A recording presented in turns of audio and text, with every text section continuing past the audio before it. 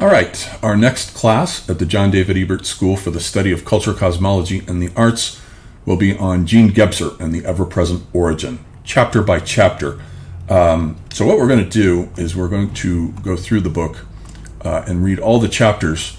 It's divided into 2 volumes. Let's take a look at the Amazon page for it. Here it is. It came out in 1949. And Jean Gebser is absolutely one of the greatest thinkers, philosophers, and cultural critics of the 20th century. There's no doubt about that. The book came out in 1949. Gebser he went to Spain. He was born in Posen, which is now in Poland. So he comes out of a Germanic background. And he went to Spain, mastered the Spanish language, and then became a minister there. I think I have his Wikipedia page up here.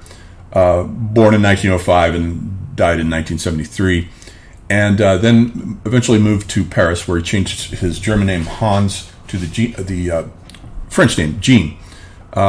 Changed it there, and then finally, in 1930, I think it's 39, he left Paris and went to Switzerland, where he pretty much spent the rest of his life in the Jungian world around Bern.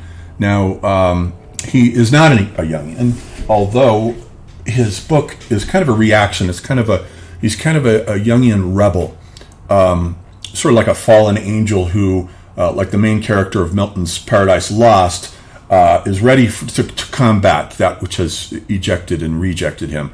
So he never got a university degree, but he was a philosopher, linguist, and poet, and of the finest order, in my opinion. I have read this book many times, both volumes. And so that's the emphasis of the class. We will read it chapter by chapter. So, like Spengler's Decline of the West, to which it is largely a response, Gebser has read Spengler, and he's also studied Jung. So from a certain point of view, this book constitutes a response to both Jung and Spengler. And Jung and Spengler, who would not have liked each other or read each other at all. I remember Jung making a disparaging comment about Spengler, and Spengler had no interest in psychoanalysis or any of that, which he regarded as decadent. But basically, when you learn Jung and you learn Spengler, the structure of their thinking is the same. It's basically the same, structurally, morphologically considered. So this book sort of comes out of that. It's sort of a, you might say, thesis, antithesis, and now with Gebser, sort of a synthesis. So 2 volumes, just like Spengler's Decline of the West, Foundations of the Aperspectival World, a contribution to the history of the awakening of consciousness. And then the second volume, which is much lesser read, actually. I don't hear people talk that much about the second volume, Manifestations of the Aperspectival World, an attempt at the concretion of the spiritual. So the second volume is entirely devoted to studying what this thing is, this consciousness structure, which he calls integral. He divides the history of human consciousness into 5 distinct structures. We have the archaic structure, which is actually ever-present. The archaic structure is the ground of origin from out of which these other structures, the German title is Ursprung und Gegenwart. And Ursprung means a sort of a twisting, turning mutation coming out of a basic ground of being, and that ground of being is the ever-present origin of the archaic consciousness structure. And then somewhere in the Paleolithic, we get the magical consciousness structure, which he says is one-dimensional. And then the mythical consciousness structure comes in during the Neolithic with the rise of the agrarian village world and the great goddess, the great mother of the earth, and the myth of human sacrifice. All of that brings in the mythical consciousness structure, which goes all the way down through what Arnold Toynbee calls the first generation of high civilization, with the Sumerians, the Sumero-Babylonians, and the Egyptians. And so it continues through that. But then with the Greeks, we get a new structure of consciousness, the mental consciousness structure, mental/rational consciousness structure. And that comes into being then with the Greeks. And we have been studying the evolution of media studies in the class that we are just working on right now, a lot of which overlaps with Gebser, especially Willem Flusser, who has more or less stolen from Gebser these phases of consciousness in his book Into the Universe of Technical Images. Pretty much he's taken it without citation from Gebser, these mutations in the history of human consciousness. And so, because they're mutations, then they are not caused. They're not caused by something.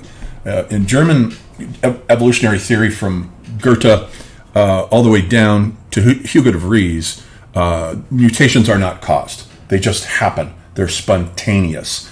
So it's not a matter of causality here. So in that respect, Gebser is coming out of the German idealist tradition, especially the Goethean strain of it.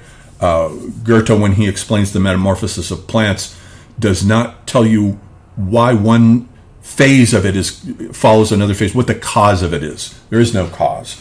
Or if there are the metaphysical causes of the formal causes of Plato and the final causes of Aristotle. So that's the sort of kind of thinking that Gebser is bringing to this history of the human consciousness structures. And then so, in a way, what he does is he takes Jung's idea of the collective unconscious, which with Jung it's just kind of a scrap heap. It's a midden heap of junked myths and religions and signifiers. It's kind of a junkyard. And what Gebser does is he comes into that junkyard of the collective unconscious and he gives it structure. He approaches it as though it has strata. Each one of these consciousness structures lay on top of the previous one like a series of geomorphic strata. So it's really fascinating. So we'll get into all of this. And as I say, with part two, in part one, he goes through the consciousness structures and then sees the aperspectival / integral consciousness structure coming into being in the middle of the 19th century with modernist art. And that's all what part two is about, the manifestations of the aperspectival world. Comes in with Cezanne and starting with Manet, but then also Cezanne and Van Gogh and Gauguin. And ultimately for him, Picasso is like the great exemplar of the integral consciousness, which includes multiple temporalities, multiple spatialities, all at the same time. With a cubist painting, you were getting the object looked at simultaneously from multiple points in space and multiple points in time. So it's a new consciousness structure that he sees coming in here. And so in the second volume, he goes through the natural sciences and examines what the implications of the integral are for things like Einstein's unification of space and time to a four-dimensional. For him, the integral consciousness structure is four-dimensional. And then he goes through, he goes through physics and poetry and literature, the novel, architecture, and examines all of that goes on from about everything that goes on in Europe from about 1860 or so down to the time at which he was writing this and published it in 1949. He was probably writing it for about a decade before that. Okay, so come join us. We will have a lot of fun with this book. We will read probably 2 to 3 chapters a week, depending on the length of the chapters.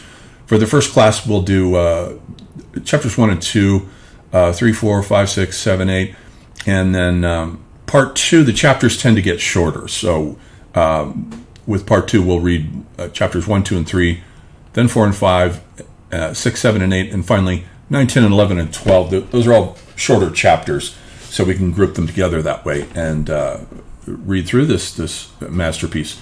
The price for the class is $250. I do have previous classes on a whole bunch of them. They only allow you to advertise 3 of them here. The Philosophy, Mythology, and Cosmology of Rudolf Steiner. Those classes are all available for $150. The Philosophy of Friedrich Nietzsche, a guided tour. Also, all those classes. In most cases, it's 8 classes, 8 lectures plus 8 class discussions, all video recorded from Zoom. That's what you would be purchasing as a bundle here. And the current course is still $250 because we're still in the middle of it right now, the Evolution of Media Studies. But we have done quite a few other classes. I think we're approaching about 15 classes now. So if you're interested in purchasing any of those other classes, just hit me up at my Gmail, which is johndavidebert@gmail.com. I also do astrology readings as well, and those are not free. I charge for those. The typical astrologer's fee of $150 for a 1-hour reading on Zoom. That's even cheaper than some astrologers. So that's it. I look forward. Come join us. Have fun. We'll have coffee and conversation discussing Gene Gebser. I'll see you in class.